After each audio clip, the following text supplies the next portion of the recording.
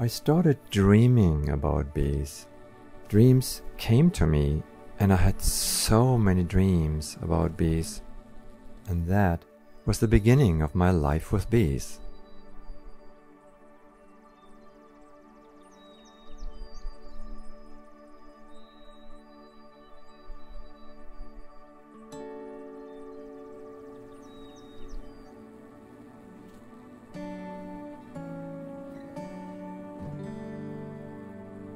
Oh.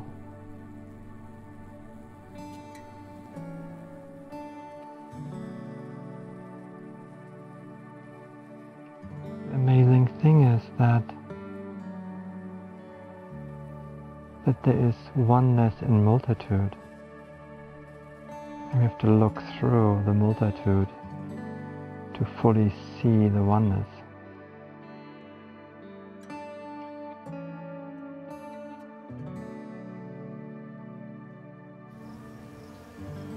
I remember when I set up my first log hive, a swarm had moved in, and I could open one end cap to view the bees inside.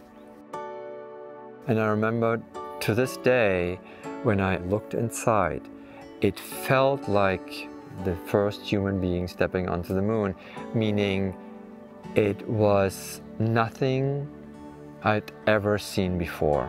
It began with the formation of bees long before the first comb was visible.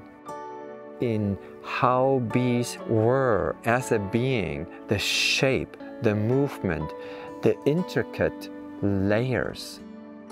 Nothing by chance, everything on purpose, everything had meaning. And I had no idea what that meaning was. I realized that I didn't know anything about bees.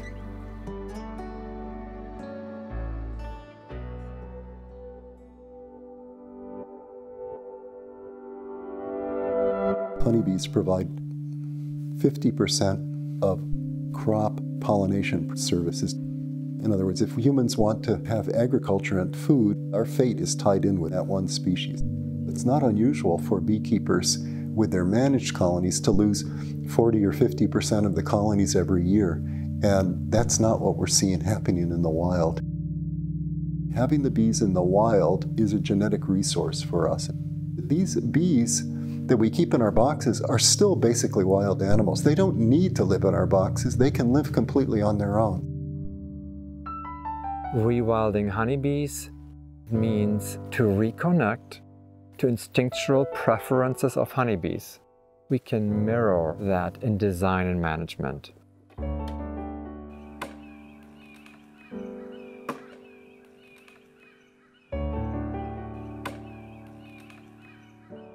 It starts with research in what conditions will be conducive to longevity. There's several reasons why colonies in the wild are having a higher survival rate than colonies living in beekeepers' hives. Part of it is better genetics in the wild, thanks to the filtering of natural selection. But the other side is lifestyle, and there's a lot about the way bees live in the wild that is healthier for them. The bees are pretty choosy about where they nest. You might be surprised because what they are seeking in their homes are features that are quite different from what we provide them with in hives. They like to live high up in trees. Almost none where the entrance is below about 15 feet up. That's like the minimum. Whereas the beekeeper's colonies are right at ground level, so the beekeeper can work them. Another big difference is the size of the home that the bees live in. A beekeeper's hive is 2 or 3 times larger than what the bees are using as a home site or nest cavity in the wild. The bees also like the entrance small, about 1.5 square inches. There's an immense difference between the spacing of the nests of colonies living in the wild versus in a beekeeper's bee yard. The consequences of that are there's much more mixing of bees, and that means if one colony has a high load of parasites, some of those parasites can be carried by the workers into neighboring colonies. We just don't see that going on in the wild. The Langstroth hive was invented in the late 19th century. At the peak of the Industrial Revolution, The steam engine came, cars came soon later, and the world had become a machine. And it culminated in the Langstroth hive. The nest, which had been round, becomes rectangular, it becomes a box, thin-walled, with straight frames, which force this being to abandon its natural ways. This way of beekeeping maneuvers outside of contemporary scientific research. 160 hives were set up here in an environment which doesn't support so many bees in terms of forage and food. They add cans on top, which force feeds bees. A mixture of high fructose corn syrup, antibiotics, other pesticides. Those hives are so thin-walled, they're just trying to stay alive. But this is normal. It turns my inside over. There is no state or federal regulation to protect nor to grant them any basic rights. It's about making money and keeping this asset alive as if it's just a Wall Street operation. This shows us the consequences of that kind of commodity-driven thinking. Where are ethics and moral? Where is the respect for life? That we all belong to each other. That the way we treat this life form represents the way we treat ourselves. It really is such a motivator for a radical shift.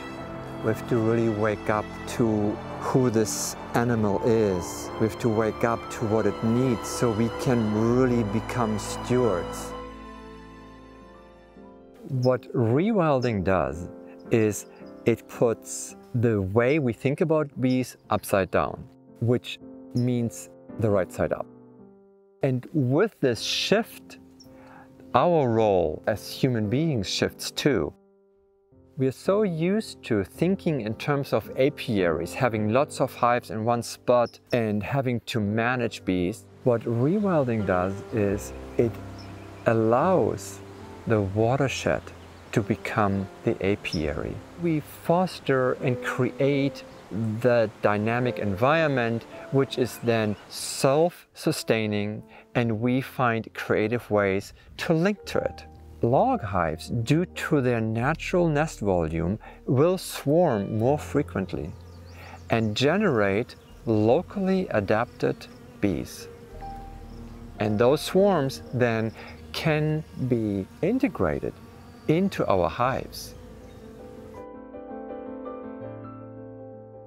It is clear our conventional ways of being on this planet, they are not really sustainable. We have to reconnect with a deeper and broader wisdom and knowledge. And that's what rewilding does. Rewilding is taking into consideration the biotic web of life at a time of crisis, in a time which asks for bold moves, because we're running out of time. It's time now for us to move and to try something different.